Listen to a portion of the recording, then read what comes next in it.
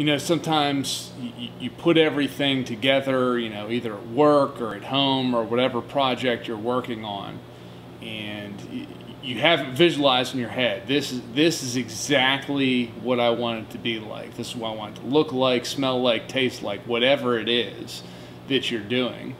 And on rare occasions, you put it all together and it is actually exactly what you visualized in that planning step. And that's what we have with our watermelon wheat that we're going to release this week. It is exactly what we wanted it to be like from day one, and it's really phenomenal in how it turned out through all of our planning and testing to get it to what we want it to be like, what it is going to be today. I think what you find a lot of times with commercial beers is they don't actually use the actual fruit that they're using in their fruit flavored beers. If you look on the label, a lot of times it'll say "and flavoring." Well, what's "and flavoring"? I always tell people, if you want to know what peach tastes like, you know, take a bite out of a peach.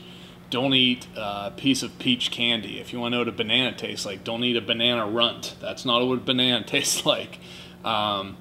You know, that's what we figured out with our watermelon ale. We wanted it to taste significantly and distinctly like watermelon, believe it or not, in a watermelon beer. And so we use about 46 pounds of real watermelon in this beer. And you know, that's kind of what we think what makes us different from everyone else. You know, our tagline's the home of being different. We're not going to use extracts in the beer. We're going to, if we say it's a watermelon wheat, guess what? We're going to use actual watermelon in it, crazily enough.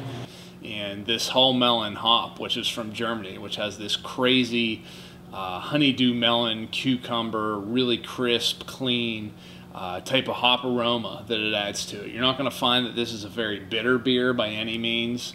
Really clean, easy drinking beer. If you're familiar with our wheat Kolsch, it's really similar malt profile to that. It's ready to go now. So yeah, we're really excited. It's a really intense melon flavor, really fresh watermelon flavor, and it's really perfect for this time of year in early June when the weather's just starting to break and all you want is something that says summer. And we think that this beer is it.